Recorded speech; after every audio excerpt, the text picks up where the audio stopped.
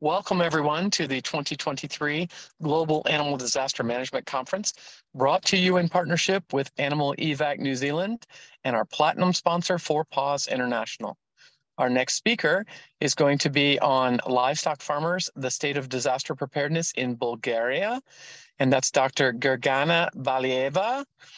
It is a privilege to have you here today, Gergana. All bios and abstracts for our speakers are available to read from our website under speakers.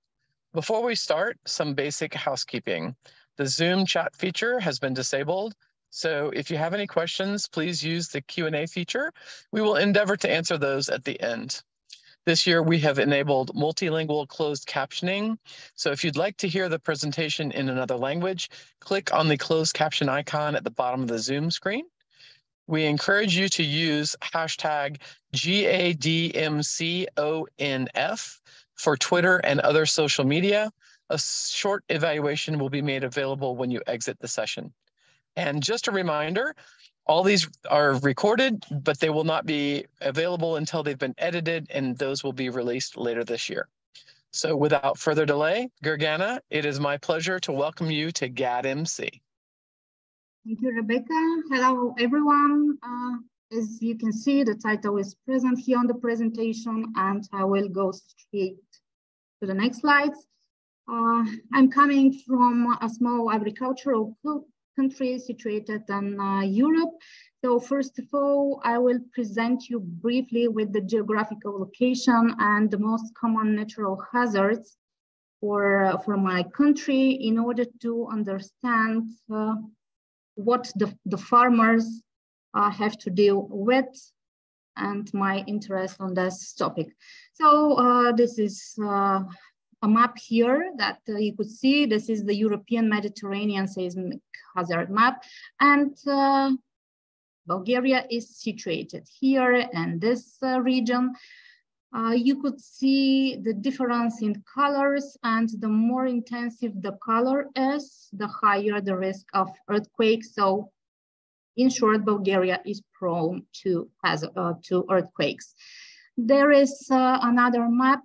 So just to outline Bulgaria here, so this is my small country, and this is the Black Sea here. So you could see these blue dots with different size, and you could see here to the right side of this picture, there is information regarding the magnitude, and it is visible that each day or a couple of days, we have small earthquakes, and although we do not feel them, we are prone to this type of natural disaster. Another common disaster for my country appeared to be forest fires, wildfires. You could see the whole country is with high risk of such fires, greater than 50% chance for them. And it is estimated, due to some statistics at national level, that more than 570 fires on average are registered per year, especially during the summer season due to the high temperature, but also due to some illegal agricultural practices. And the next one, from the most common natural hazards, you could see the example here on the slides. We're talking about flash floods. Very often they happen in my country and destroy property, livelihoods of people, but also endanger the life of animals. And there is a simple table here to the right side of the slide based on national statistics from National Statistical Institute. And if you go briefly through the example, you could see that fires, also floods, are one of the most common natural hazards. So that was all for the situation in Bulgaria and its geographical location and proneness to natural hazards. Based on the adequate common framework that we have on international, European, and national level, we have set rules for disaster management, control, communication, and prevention of disasters as well. So we have authorities that are responsible for disaster management at national, regional, and local level. So when a disaster event is registered, we have operational centers set at the regional level. It is within the Department of Fire Safety and Civil Protection. We have also national emergency number, and this operational center maintains regular connections with the other headquarters at different levels. Just to point out some of the structures that are included in this system, you could see we're talking about both public and animal health authorities. And all these services mentioned here on the slide, on this figure, are functional units of the unified rescue system operating as per the European legislation in this field. So this is very brief about the legal framework, but what about the other key stakeholders and their awareness about the disasters? So animal owners and all other professionals that have to deal with animals, including veterinarians, have to raise their awareness and to build their resilience in order to be better prepared and manage and cope if such events, disastrous events, strike the country. So there was my interest. A couple of years ago, I made another research regarding pet animal owners with the similar topic, and the current one is about livestock animal owners. So throughout the next slides, I will be able to compare their preparedness. Why is this important? We have a lot of research in the field, and as the other speakers also mentioned, disaster resilience is extremely important. It is highly dependent on the awareness, preparedness, communication, and education of people from all societal groups. And low levels of disaster preparedness could lead to failure in household evacuation, threatening the health and lives of all family members, including animals, emergency responders, and general public as well.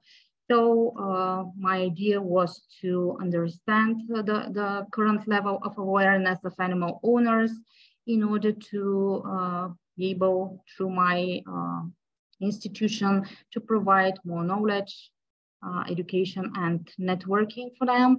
And in fact, my survey started with an anonymous questionnaire in April this year, before delivering a short-term educational course for farmers, which is a part from a national project for educating farmers in different spheres, and one of them is disaster preparedness and management.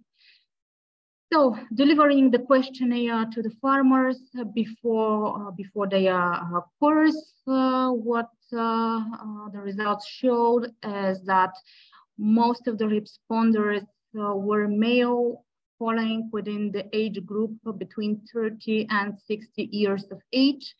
And just to mention that this profile fully corresponds with the state of labor force in the field of agriculture in our country. You can see to the right the number of men and women engaged in this field, and also this fact that the labor force in the agricultural sphere in my country is getting older and older. So also half of the respondents were with with rural background, and I have not included it in the table here, but half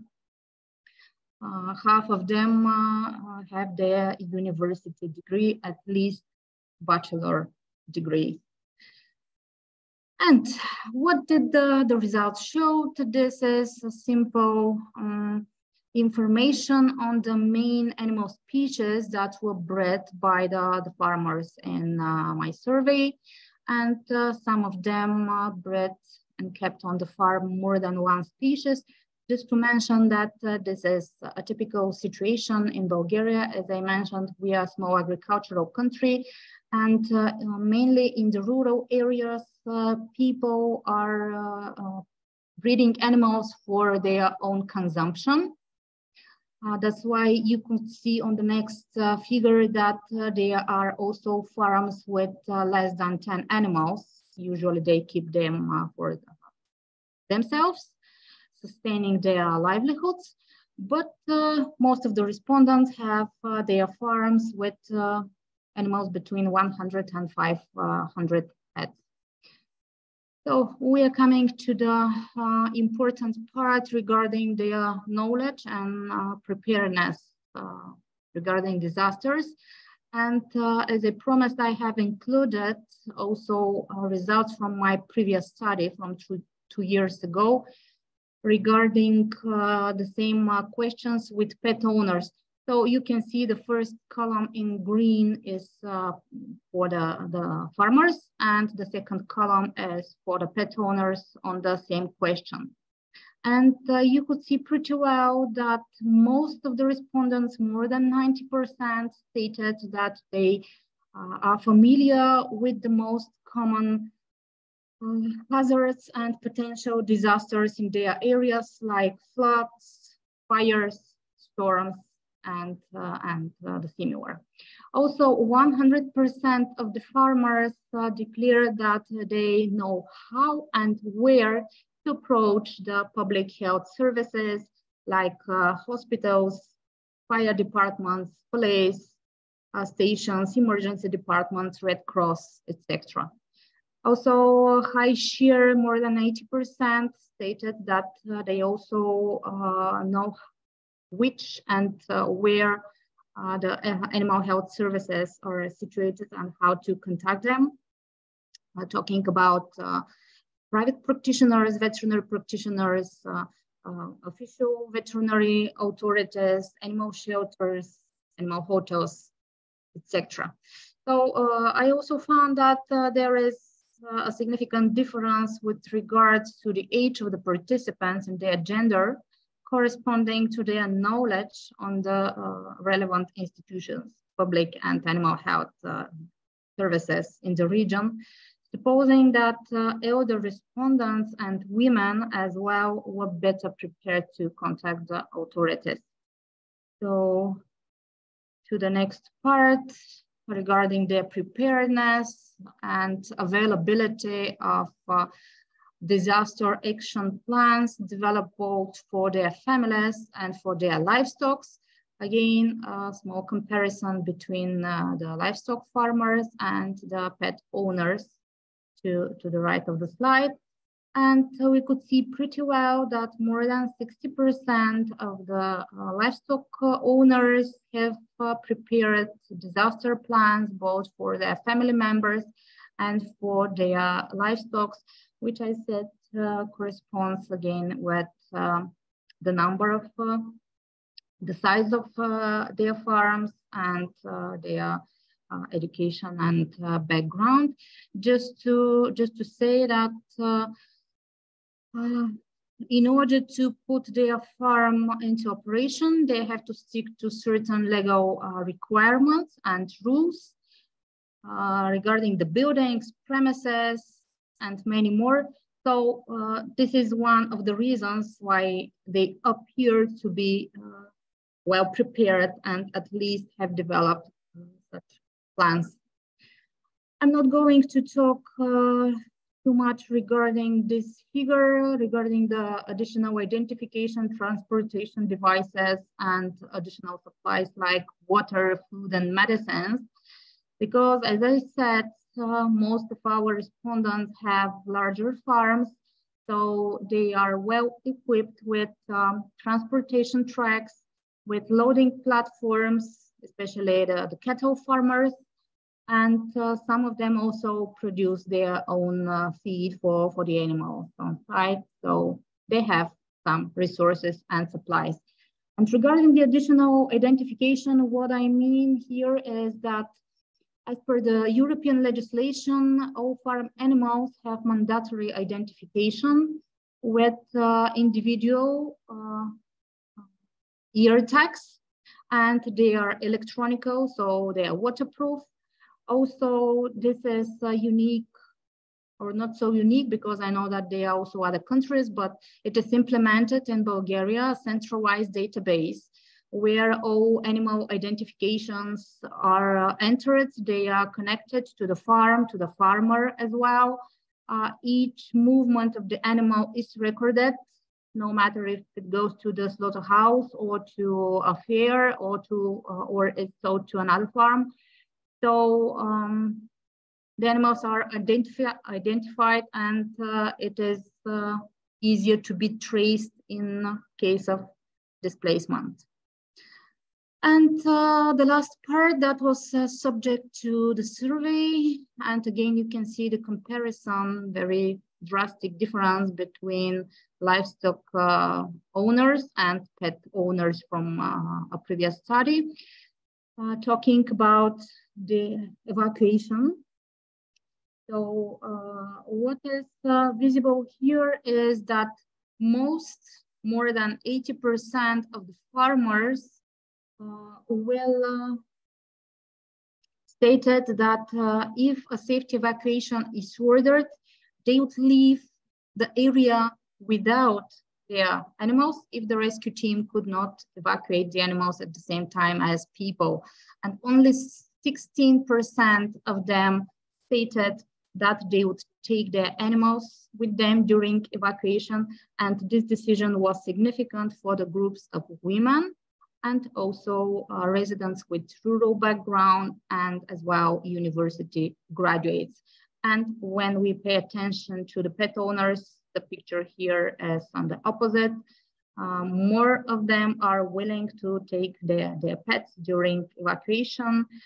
It was stated also from the previous speakers that there is a human-animal bond, and most of the pets are considered as family members as well.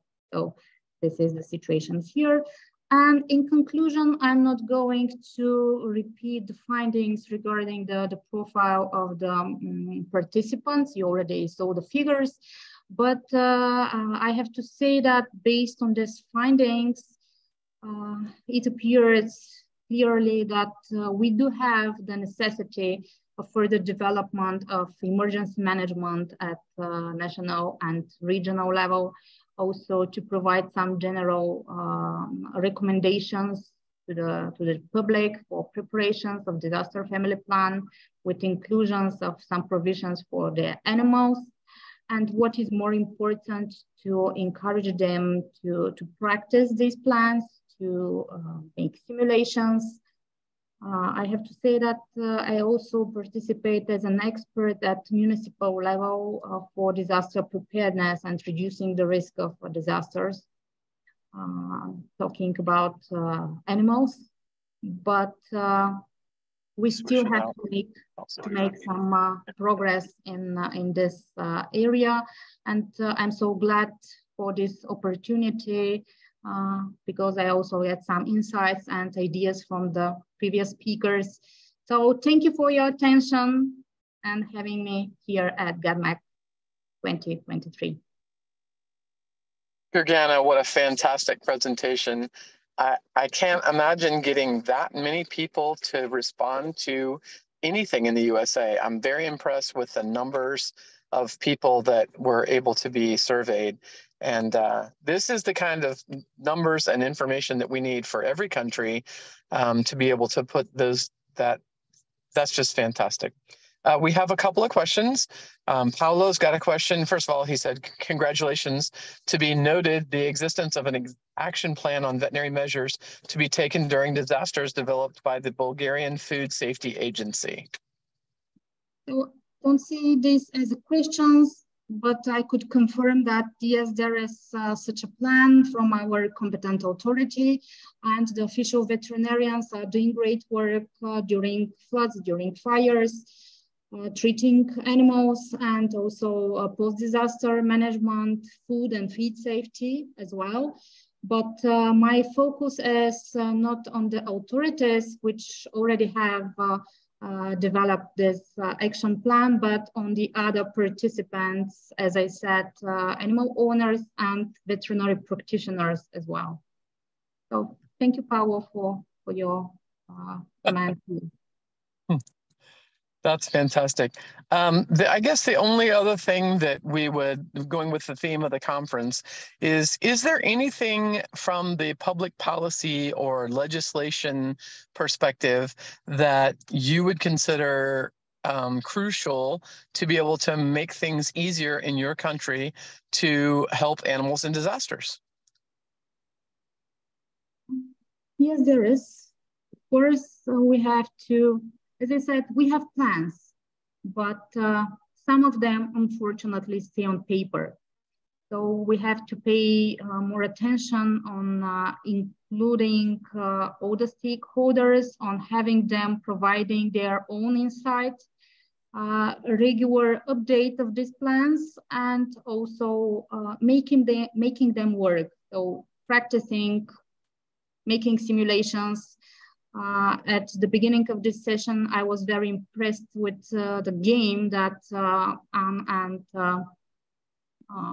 her team presented, and she said it is available. So I will try to contact them and to see the opportunities to use this game, to introduce this to the authorities here. So we still have work to do. Yes. However, I have yet another congratulations from Mickey saying, congratulations on this study. Data is now considered the world's most valuable resource, which is going to be important when we start talking about artificial intelligence. And she says, not so sure how many people would participate in a study like this in Canada.